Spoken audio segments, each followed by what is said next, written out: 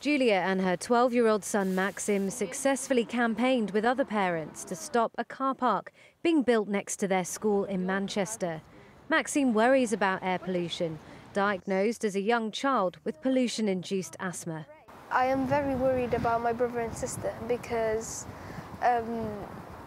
Great Anghoad Street is a very polluted road and it's just a 3-minute walk away. Ahead of COP26, Asthma UK and the British Lung Foundation are calling for the government to tackle traffic fumes. They say every 2 minutes a baby is born in an area with dangerously polluted air. The government says emissions are falling, but acknowledges more needs to be done. Children are more vulnerable because they have growing lungs, and we know that air pollution can particularly impact developing lungs. It can stunt the growth of lungs. London has the worst levels of air pollution, followed by Birmingham, while Manchester has some of the most polluted roads in the country. And with that, high rates of children being admitted to hospital with asthma.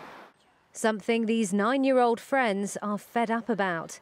They're off to the summit next week to raise awareness on how pollution is affecting their community.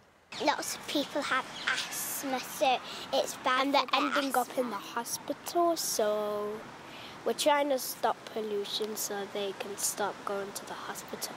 These young climate campaigners determined to breathe cleaner air. Stop idling and turn your engines off. Emily Wither, 5 News.